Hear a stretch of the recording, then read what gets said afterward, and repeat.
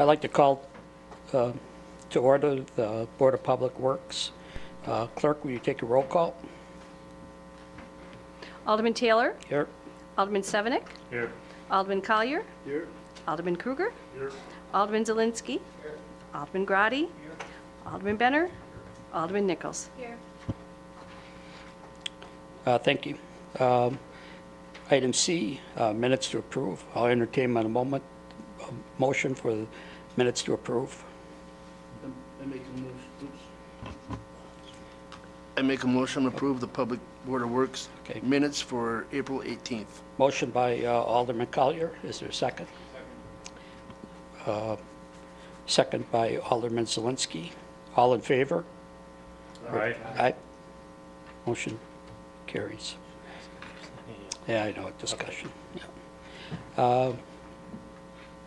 Item D, item 1, authorization to execute Wisconsin DOT Bridge Operation Agreement for fiscal year 2018. Somebody like to make a motion? Alderman Zielinski. I make the motion to approve authorization of executive Wisconsin DOT Bridge Operation Agreement for the fiscal year of 2018. Motion made. Is there a second? Second. Alderman Collier seconded. Any discussion? All in favor? Aye. Aye. Motion, those opposed? Motion carries. Item 2, replacement of remaining HPS streetlights with LED. Mayor Merkus put this on the agenda. I'll entertain a motion.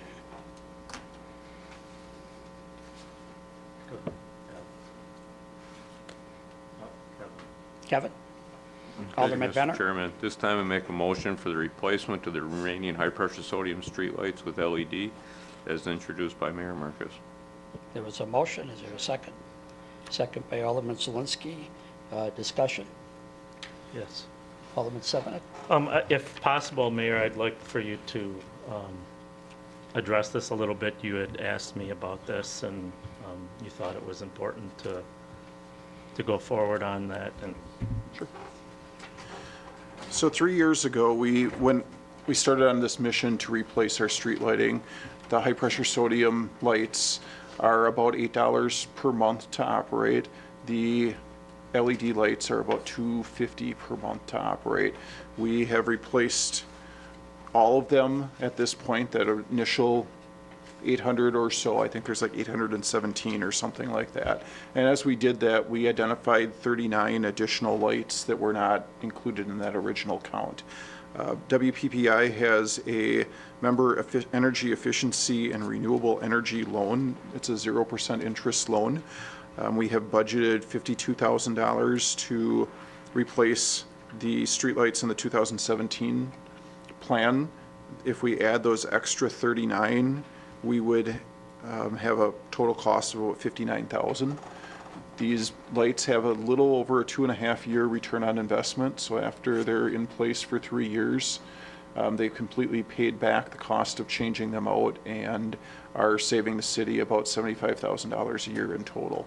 So this is a good thing for us. It also provides a much cleaner, whiter light that helps emergency response teams be able to see what's going on out in the community better.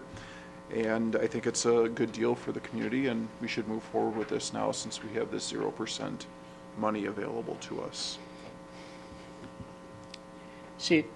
Alderman Benner? Thank you, Mr. Chairman. Just a question for the mayor. Do these typically have a 10-year warranty on them? Do these have that warranty as well? Yep. I'm not sure off the top of my head. They did have a fairly long warranty on them though as well.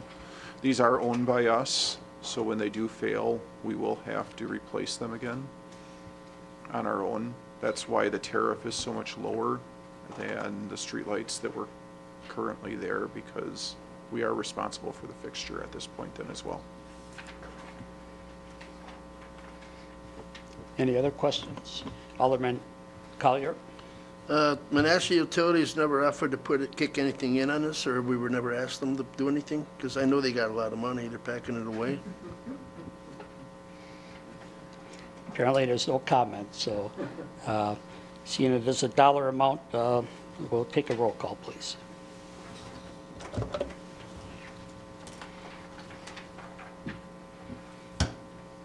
Motion carried on roll call 8-0. Seeing no further business, I'll ask for a motion to adjourn. Motion to adjourn. Motion to adjourn by Alderman Zelinski.